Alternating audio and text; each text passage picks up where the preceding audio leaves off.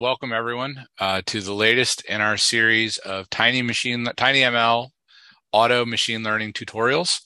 Um, if you might remember, or hopefully you've either seen it on YouTube or watched it live, about 3 months ago, we had a really exciting forum event, kind of bringing together a lot of different companies working on auto machine learning techniques for tinyML. As a follow-up to that, since we really only got to do brief demos and overviews of each company's tools, we have this whole series of deep dives. And so today we're going to talk to StreamAnalyze. As always, thank you to all the tinyML strategic partners who kind of support all these activities, help us all learn more about and help build the market for tinyML. A couple of quick upcoming events.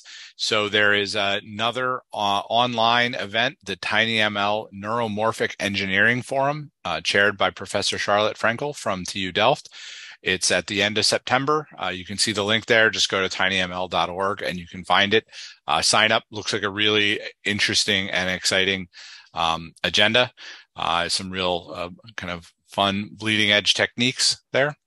For our next live event, coming up soon, as we were just talking about amongst the speakers, the tinyML EMEA Innovation Forum 2022 in Cyprus is at the beginning of October. A couple of really exciting speakers. You see Massimo Banzi from Arduino and Alberto Sangiovanni Vincentelli. I used to work at Cadence, so I've seen Professor Alberto speak quite a few times, always exciting and interesting. Really a guy who's seen an incredible amount happen in electronics and helped a lot of it happen over the last 40 years. So definitely sign up and go see that if you can. I think it'll be a really great event. To introduce our speaker, Magnus Gedda has a PhD in digital image analysis and more than 10 years of work experience in software development and machine learning. He's worked on cutting plan optimization in the steel cutting industry, automation of microscopy imaging and analysis in the life science industry, and he's currently working on enhancing the vision and ML capabilities of the StreamAnalyze Edge Analytics platform. Magnus, take it away. Okay, thank you, Elias. Well, first of all, thank you to the tinyML Foundation for letting us have this deep dive. I know there's a lot of work going into these kind of events. So, and as you said, Elias, my name is Magnus Gedda, and I'm a PhD in digital image analysis and a developer here at StreamAnalyze. And I'm working on enhancing the vision capabilities of the platform mainly, and also looking into the ML side of things. So for those of you who don't know about StreamAnalyze, we're a startup. We're located in Uppsala in Sweden. And the work is based on the work of a professor from Uppsala University. And he started this company along with a PhD student of his. And they worked mainly on radio telescopes and creating like a unified data model to be able to search through the huge amount of streaming data that comes in real time from these radio telescopes, and also worked on providing some analytics in searching through such streaming data. So the company is sort of a byproduct from that research, so that's where it emanated from. And it was founded in 2015, and it started to get some traction quite recently. And we work mostly with large industrial companies and foremost in the automotive industry, I would say.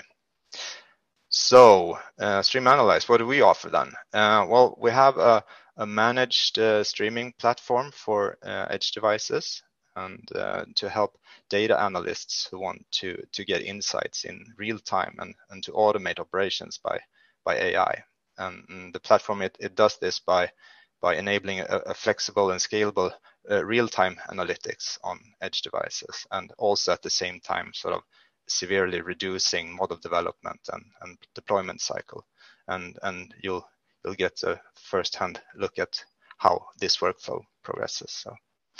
So the platform Magnus, sort of enables you to work interactively with your edges, and that sort of also enables you to get these short development and deployment cycles, and you can also work on the real-time data streams, which is good for making insights and things like that. And it also comes with a very large and ever-increasing analytics toolbox with like fast Fourier transforms, DB scans, linear regression, random forest, k-means clustering, and things like that. And it also facilitates easy deployment to large fleets of edge devices. So there's no need for firmware over-the-air updates when you want to deploy a new model and things like that. Yeah, so what is it used for then? This platform, and it's shown to be strong in areas such as data visualization, data extraction, and integration with third-party technologies such as CAN buses, messaging libraries, and other streaming platforms and things like that. And on the ML side, we have a lot of customers working with anomaly detection and predictive maintenance and operation mode classification and things like that.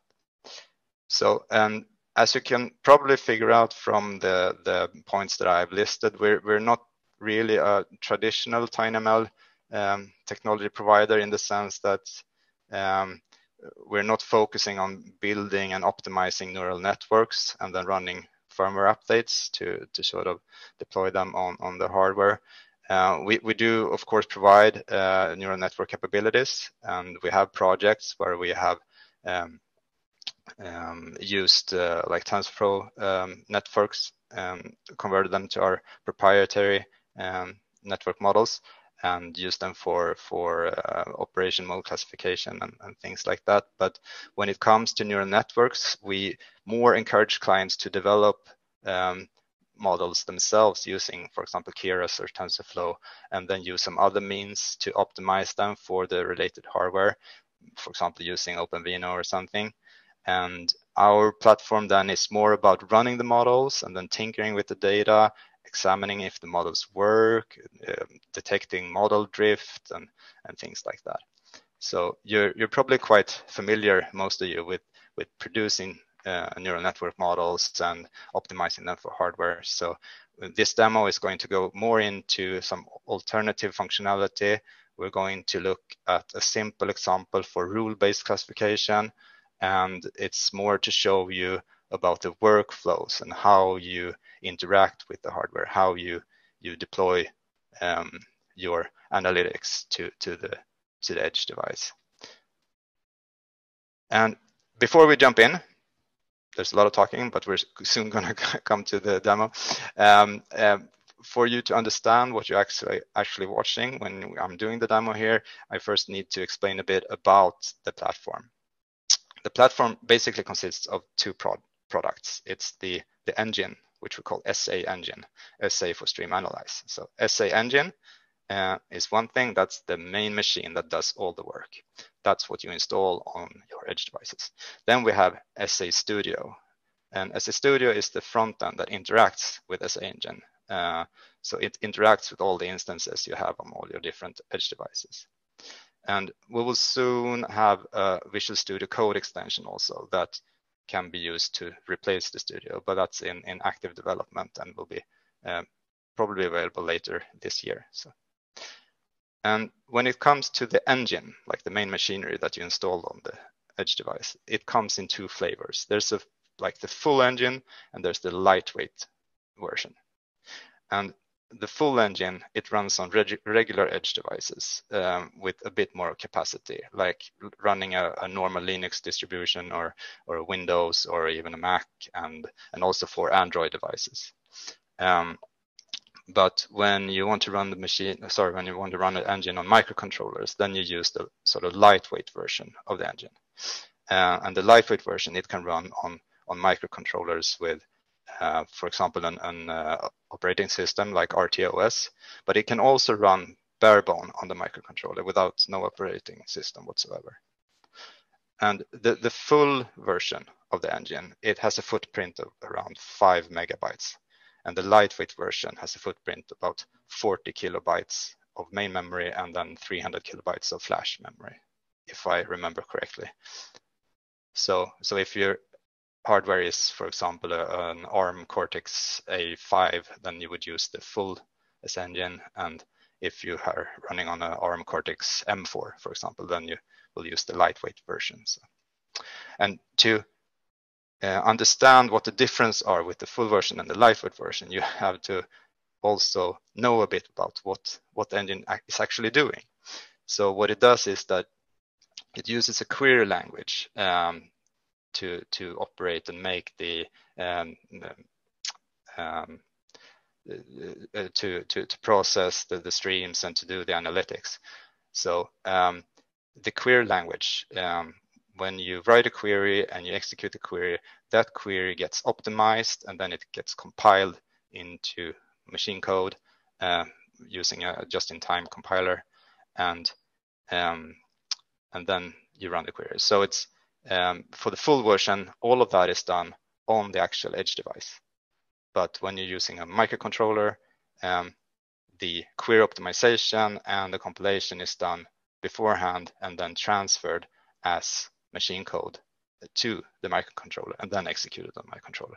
But the workflow is almost the same. So the workflow that we'll see today is applicable for both microcontrollers and normal edge devices. And the engine can also be expanded with custom plugins written, for example, in C or Lisp or Java, and it can also be embedded in your own applications, and it has APIs for many different languages, and you can also write wrappers for new data sources. But all of these are sort of technical details that you can read about in the documentation. So that's a lot of talking, and now we're gonna get our hands a bit dirty here, so we can start to look at, let's see here. Yes, so here's just our web page, and the version of the front end, the SA Studio that we're going to use today, is in the cloud. So I also want to say that there's this community edition of SA Studio. So you can, the community edition is what I'm using here when I'm doing this demo. So you can also go in and just by registering with a name and an email address, you can try the community edition yourself. And it differs a bit from the enterprise edition, but it's very generous. So you will be able to do a lot of stuff. So SA Studio is accessed by going to studio.streamanalyze.com. And once you have registered, you will get to this control panel. And on this page, you also have some information on how to get started.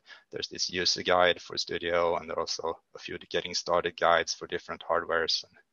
And you can upgrade and you can download for the engine for edge clients, and it also links to documentation and stuff. But we'll head straight into SA Studio. So this is what you're greeted with when you get into SA Studio. It has 5 different tabs. The primary one is the OSQL tab, and we'll get back to that one later. And then we have the Flow tab, which is for our sort of no-code solution. Here you can use the function as building blocks and build up your queries. But we won't cover that in this demo. And there's this integrated documentation site, and you can read the tutorial. Like, there's a lot of information. There's also a reference manual for the query language, and also a lot of guides available. And then there's this devices tab. Here's where you connect your device. Here's where you access sort of the connection information you need to execute on the device in order for it to connect to your instance that interacts with the SA engine on your edge device. And then there's just this normal settings page, which is pretty much similar to every front-end settings. So let's see here. Yes. So this is the main interaction window. Here we have sort of a code window almost like any sort of text editor, and it has a large area here where you type your code, and then you can run the code by just pressing this play button down at the bottom, and also has an output window which you can toggle on or off, and also it has this selector where you can select which instance you are going to execute the code on, and it's set for server, so this is accessing a default server instance of the SA engine. And then it's also, you can select how the output is supposed to be displayed. So we can just 1 + 1 is equal to 2. And for example, if we want to display a synthetic stream, have the same stream, and we have to input a rate as well. You'll see this is just a combination of sinuses that produces some output. If we change the output to text, you can see that it's just like a lot of numbers getting streamed out from this function here. So I just stop the query by pressing stop, and we can see the output window, can toggle it on and off. So here's where you write your queries and you select the device you want to run it on, and then you get your output. So it's a quite simple way of interacting with your engine. So that's an overview of SA Studio, and what we're going to use today is we're going to work with, I have let's see if I can see, yeah, we have a Raspberry Pi Zero here with some it's a weather sensor on, which has temperature and humidity and air pressure. So I'm using a cord here for the power. You can also use like there are these power boards as well you can use with like a battery like this, but I didn't dare do it today on the demo. If the battery would run out, and that would be problematic. So I'm using this power cord for powering the device today. So this we'll use SA engine on this device and use this as an edge device, and it's maybe a bit more powerful than a microcontroller, but the purpose of this is to show the workflow, and the workflow is the same for microcontrollers, and that's why I've chosen this Raspberry Pi for today. So if we look at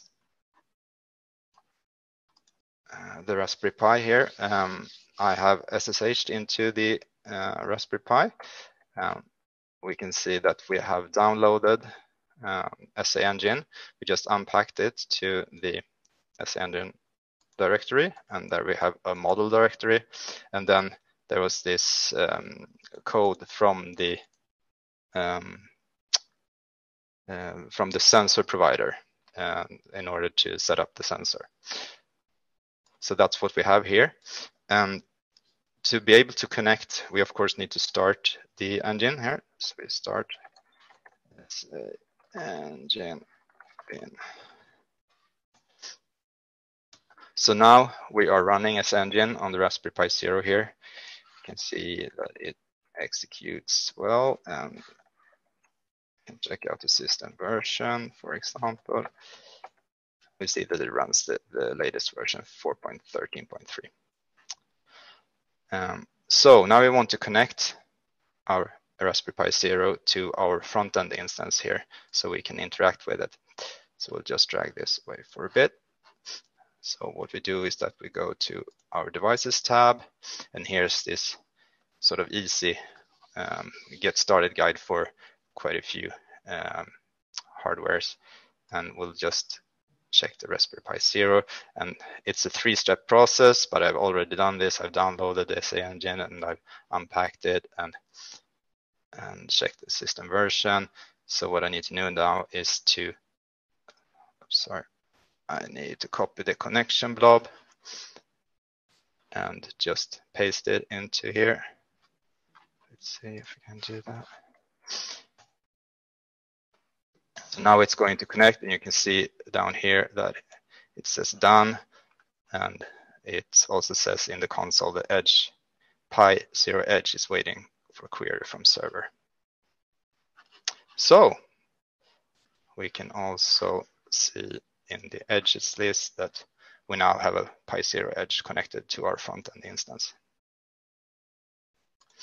So if we go back to this window, we can use, instead of the server, we can execute on the pi 0 edge.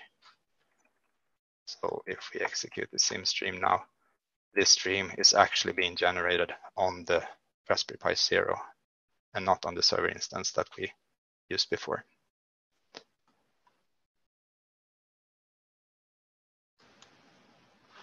So let's stop that one.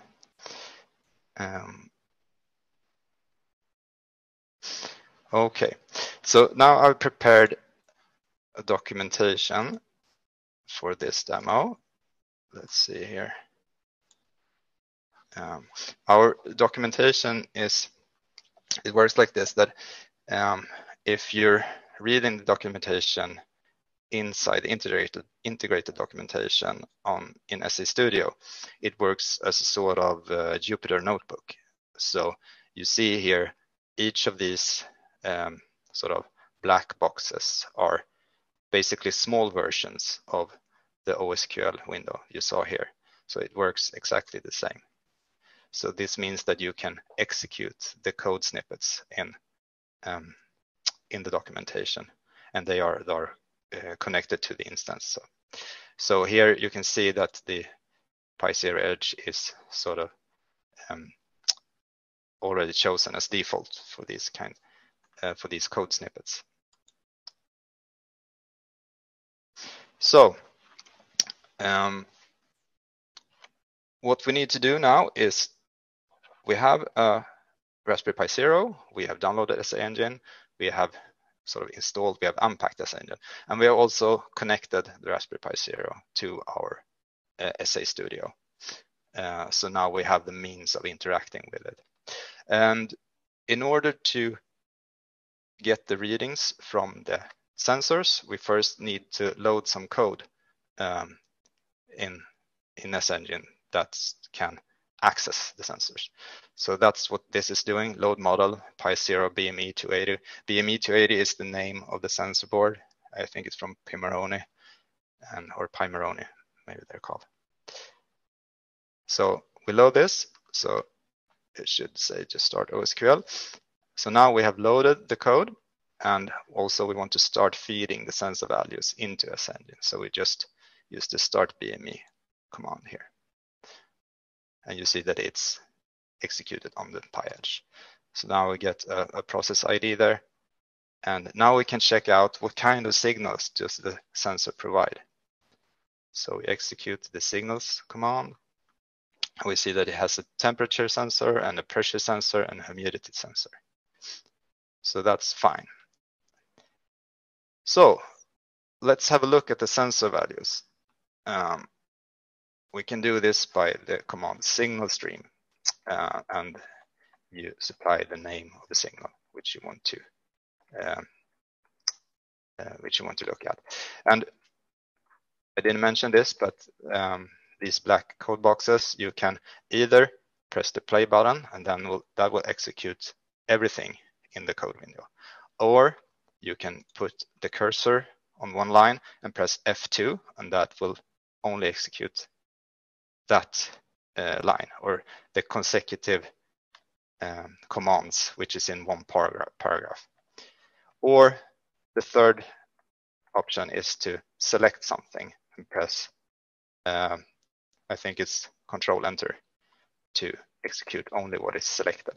So we'll try that. I'll select signal stream for temperature here, and out comes temperature readings. The code that accesses the sensors, it gets one reading per second. So you'll see the temperature readings here, one reading per second.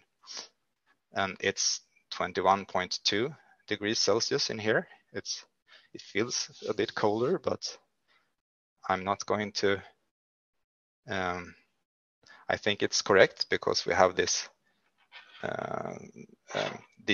connected with some cords. So the sensor shouldn't be affected by any heat source in the nearby. So these are the temperature readings, and then let's see the pressure readings. It's 985 kilopascal, I think it is. And then we have the humidity. Let's see the humidity. It's 46 something percent humidity in our office here. It sounds about right. So now we examined the 3 signal streams from the sensors.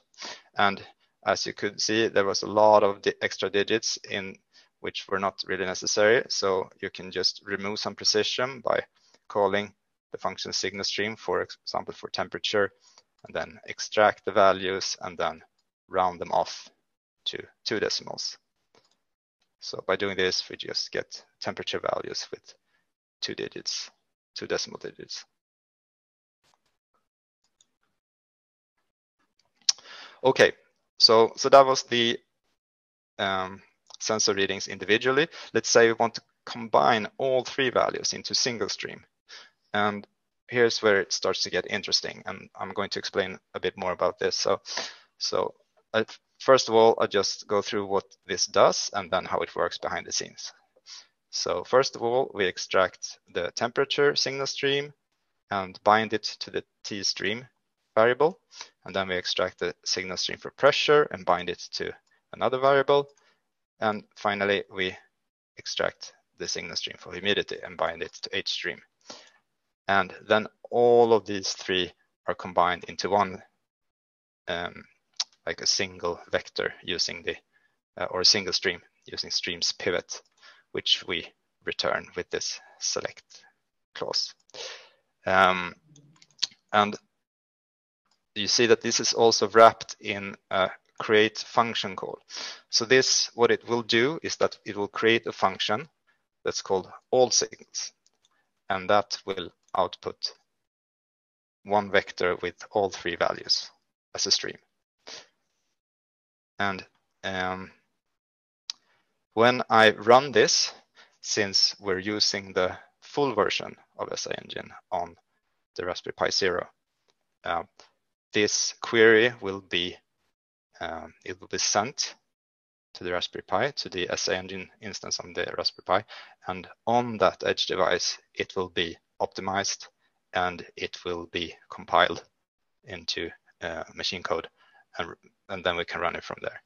Had I used a microcontroller instead, then by pressing play here, it would have used my local SIEngine instance to optimize the query and to compile the query and just send the machine code to the microcontroller.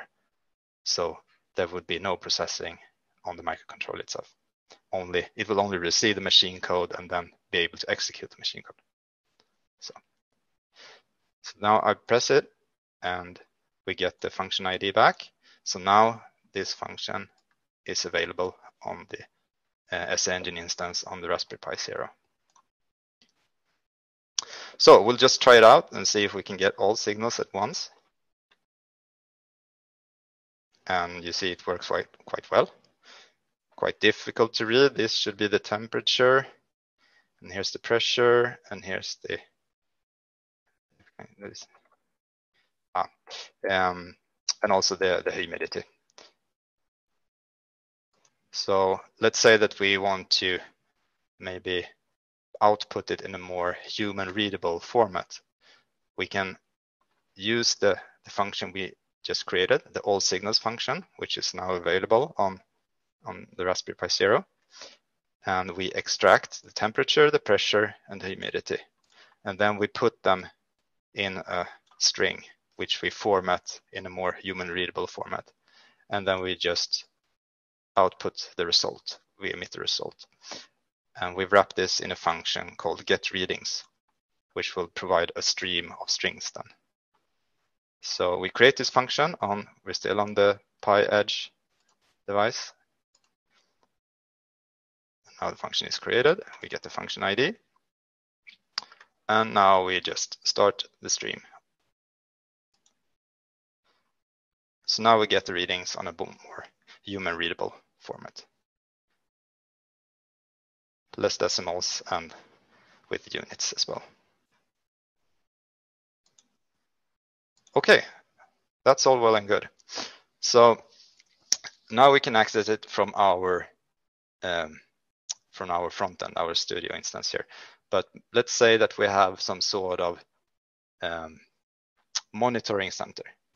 We have a monitoring center somewhere, and we said, okay, this monitoring center wants to monitor this device. We can do this by emitting the results, like the streams, to a messaging service. So, for example, here we have a support for MQTT, which is a messaging protocol, and it's supported directly on the SA Engine instance. So what we do is that we load the system, which is the extender sa.mqtt on the Pi Zero Edge here. And then we just set up some connection options. And we want the quality of service to be 1, and we want to broadcast the messaging to this public MQTT broker. And there are a few different to choose from, but we choose this Mosquito public MQTT broker. And then we have a client ID for our client. So now we have some connection options, and now we just register the client by using MQTT register client. Okay, so now we have registered an MQTT client on our SA Engine instance on the Pi Zero. And let's see if we can broadcast something. So what we'll do now is just to set up a listener. So I just start a listener here. So this is now listening to the public Mosquito MQTT broker called testmosquito.org, and it's listening on the topic Pi Zero/SA Engine. So if we publish something now on Pi Zero/SA Engine, it should end up in this window. So we'll try to publish from the Pi Zero Edge device. We do this with the publish command. We'll just publish the one single string, hello from Raspberry Pi Zero, and we'll publish it to the MQTT, the Pi Zero/SA Engine topic. So we'll try this. So now we're publishing from the Pi Zero, and you can see that it ended up at the public MQTT broker. So now it has sent the message via the network to the public MQTT broker without going past anything else.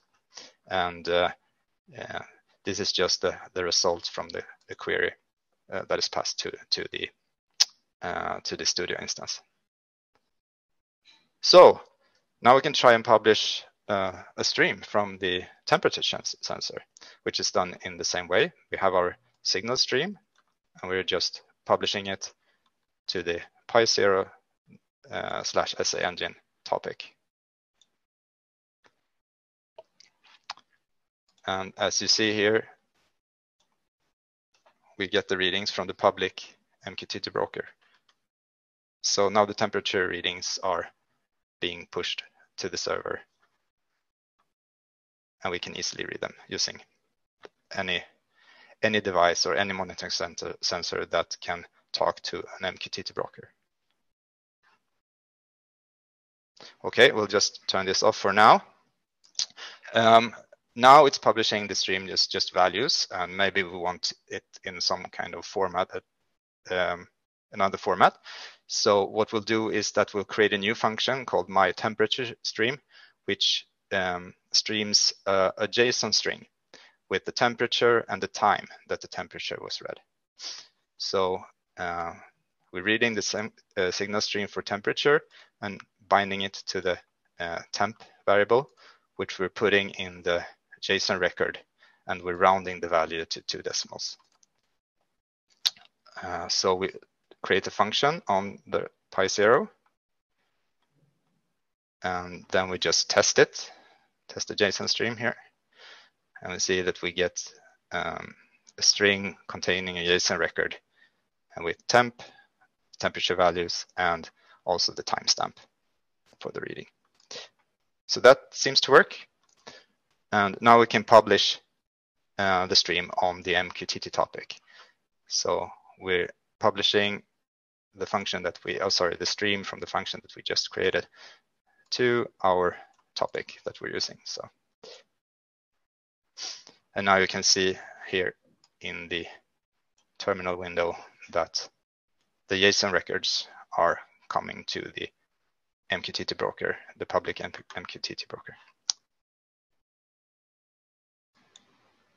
So that's might be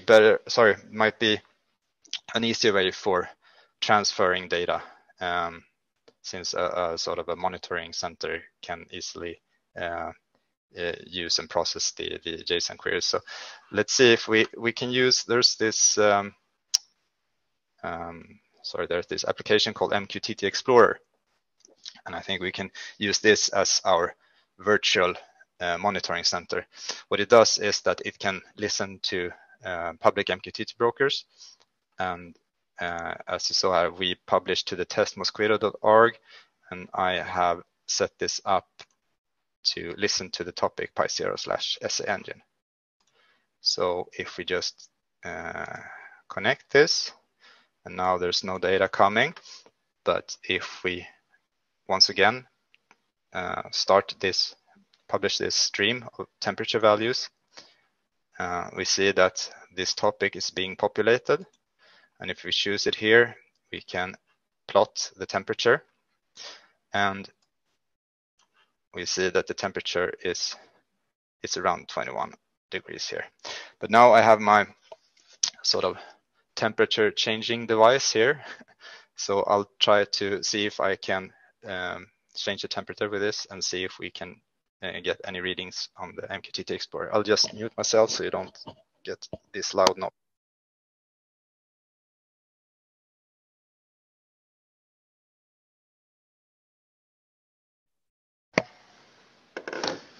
So as you saw, I blew on the temperature sensor with a hairdryer, and you can see that the value for temperature increased quite rapidly.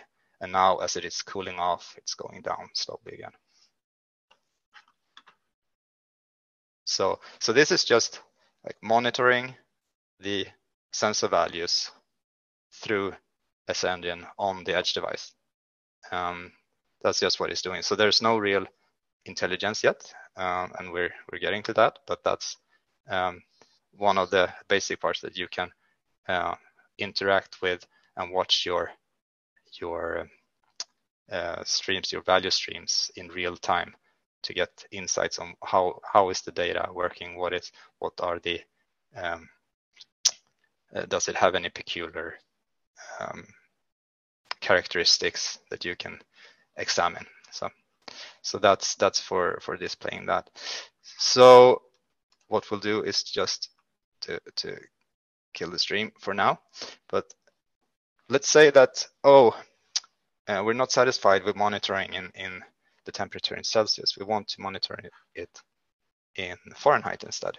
So that's an easy fix to do, because it's very easy to tinker with your models once they're deployed. So what we can do is just to create a function that is a linear transformation from Celsius to Fahrenheit instead. So we have this function C2F, Celsius to Fahrenheit, which takes a number and just makes the linear transformation from Celsius to Fahrenheit. And we just create that on the Pi0 edge. So now that function is available. Then we can go back. We just scroll up here to our, where is that? Oh no, that was here. Sorry, I'm making you confused here. Okay, so here's my temperature stream, which took the signal stream from the temperature sensor and rounded up. So we'll just insert all to the C2F function here, which will convert the temperature from Celsius to Fahrenheit. And then we just redeploy this function on the Pi0 Edge device. So this will overwrite the old function. So now the function is available with the new code. So then if we start the stream again, let's see, where are we? We are here. We can also publish it. And if we look at the plot, we can see that it's now outputting. We can see that in the window here as well, in the output window. Now it's outputting temperature values in Fahrenheit instead of Celsius. So that was the extremely easy fix, just to change the code and redeploy. And we didn't need any firmware update or anything. It's just changed the code on the fly while the device was active.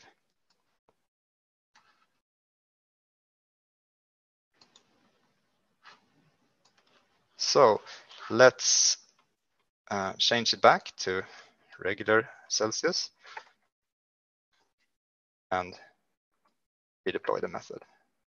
Okay, so now my temperature stream is once again outputting sensor values in Celsius.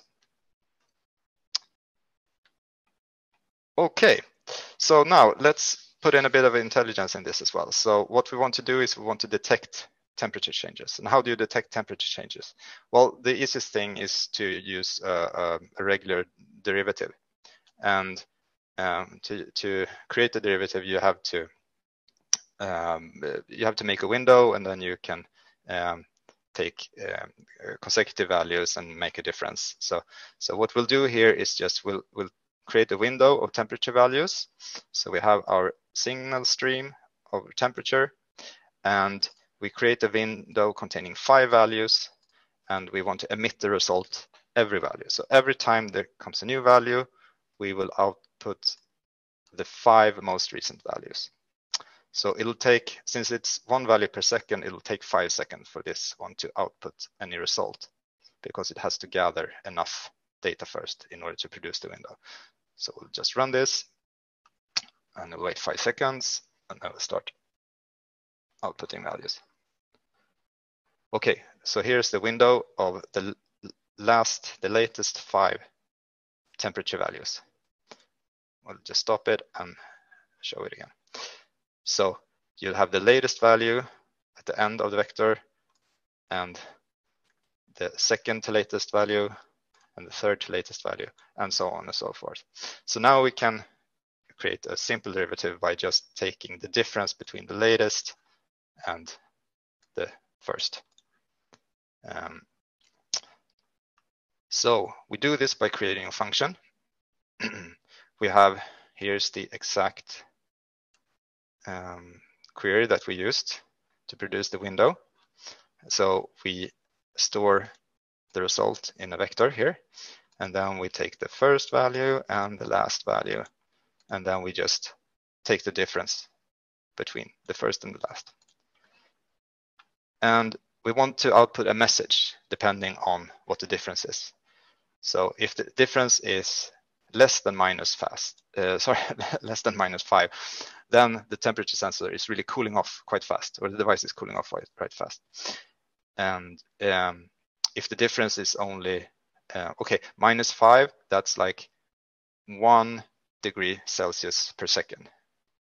And if the difference is -1, then it's just cooling off. It's not fast, it's not slow. And if the difference is between 0.2 and 1, then it's cooling off, but quite slowly. And if it's between 0.2 and -0.2, it's sort of near 0, then it's steady. It's not increasing, it's not cooling off, it's not warming up. And then, well, in the same way as the cooling, if you get positive numbers, it's warming up. So if it's between 0.2 and 1, it's warming up, but quite slowly. And if it's between 1 and 5, it's warming up in a normal pace. And if it's above 5, if it's above 1, increasing more than 1 degree Celsius per second, then it's warming up quite fast. Then we want to have a message about that. So maybe it should be also a warning that your device might be going to overheat or something. So we'll just create this function, and then we'll just watch what it outputs. So we're running it, and you don't remember, it takes 5 seconds, and then it outputs a value every second. So it's steady, it's not warming up, it's not cooling down anything. But what if we do like this? We can also plot it at the same time. We'll just clear the data. And we also need to publish the values. So we're publishing them to the MQTT broker. So we have one stream publishing to the MQTT broker, and we have one stream outputting the state stream, the one we configured in this function here with the differences. So it's steady. And now I'm going to, once again, use this hairdryer. So I'll just mute myself short while.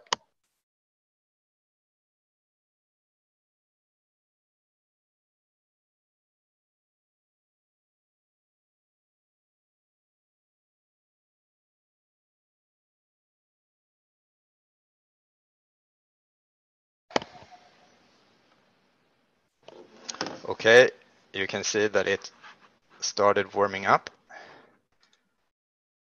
as the graph increased here. We got these warming up messages from the function that sort of classified the temperature change state. And now you can see that it's cooling off, but in quite slow. It's almost reaching a steady state. See, maybe we haven't really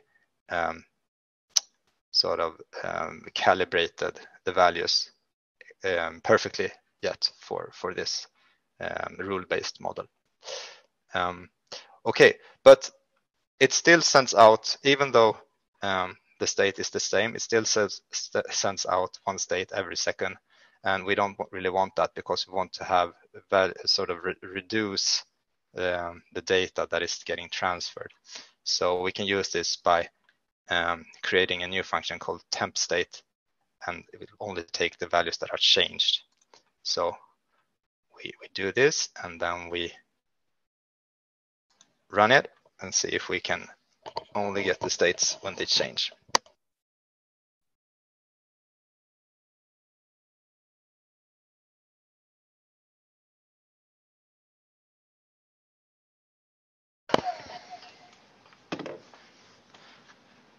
Now you could see that when I warm the sensor with the hairdryer,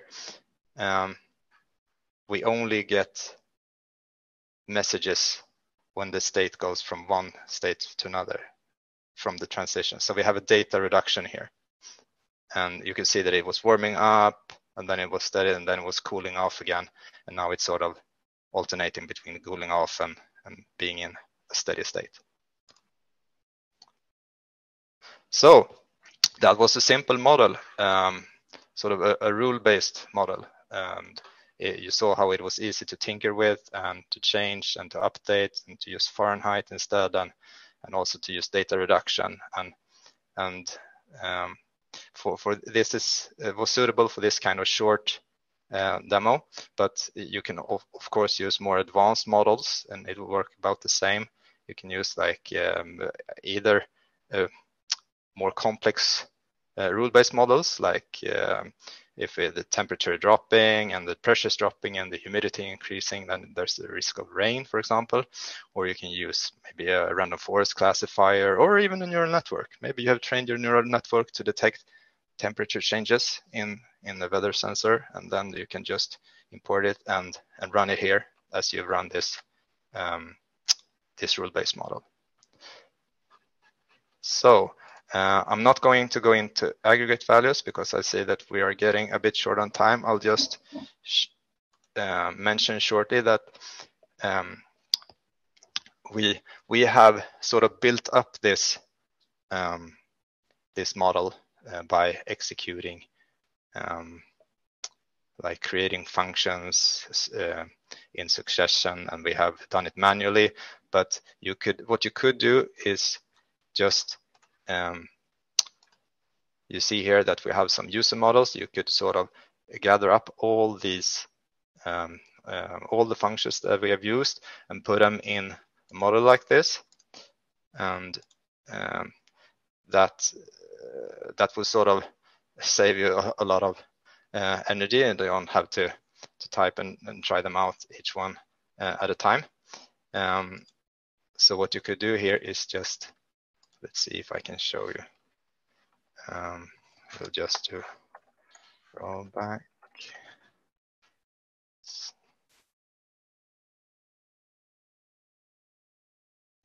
Okay.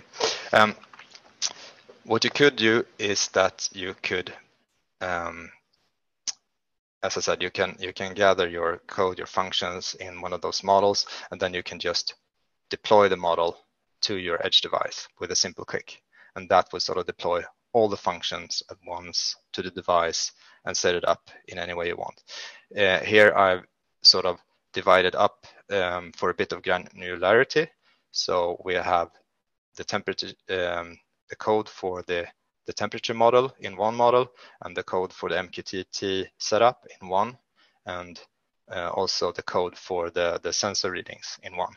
And of course, they can all be put together in one single model, which is deployed either from this front end or from a script or programmatically. So you don't have to interact to deploy models for all your devices. If you're satisfied with one model and you have like a large fleet of devices, then you can use a script to programmatically deploy them to all those devices without having to do so much manual interaction as we have done today. So what we've shown today is more about how you examine and work interactively with your device. So I think I will stop the demo there and see if we can progress to the Q&A session. Great. Thanks, Magnus. That was excellent. Very interesting. There were a couple of questions. Tomas answered a few of them offline, but I thought we'd go ahead and ask you. So I think for the Raspberry Pi, when you needed to, deploy the code or do updates, that was all kind of over Wi-Fi. Is that right? Yes, that's over Wi-Fi. And so this question's more my own. When you're, like you mentioned, there's also the lighter weight version of that SA Studio.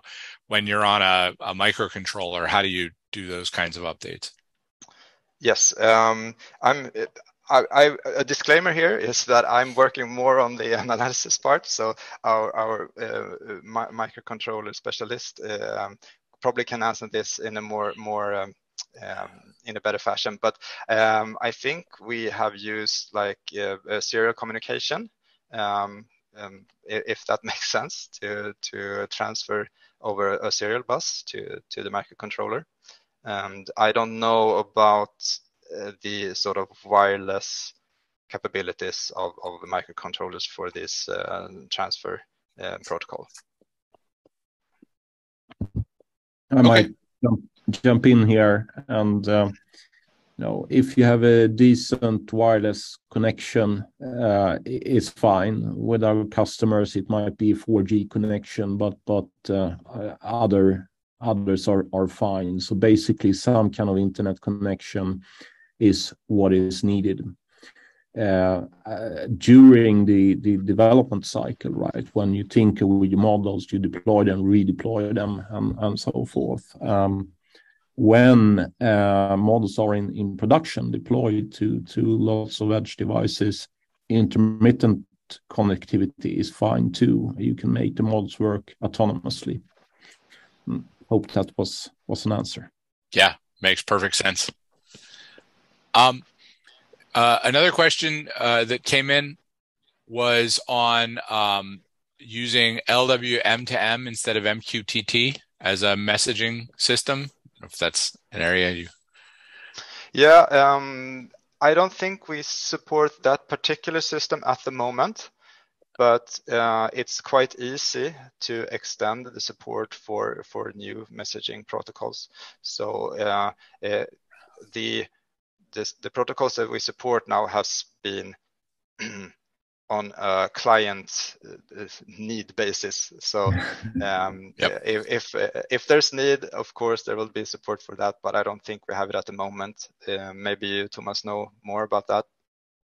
No, I just pretty much gave the same answer. We can check it, but the platform is quite extensible and flexible. And another example of communication technology that we work with quite a lot is CAN bus, which is widely used in the automotive industry. So quite a few of our customers are large automotive companies, and then CAN bus kind of is the way that different parts of the car communicates with each other, right? So we tap into that and integrate it into our engine, and thereby you pretty much have any kind of streaming data that you want to work with.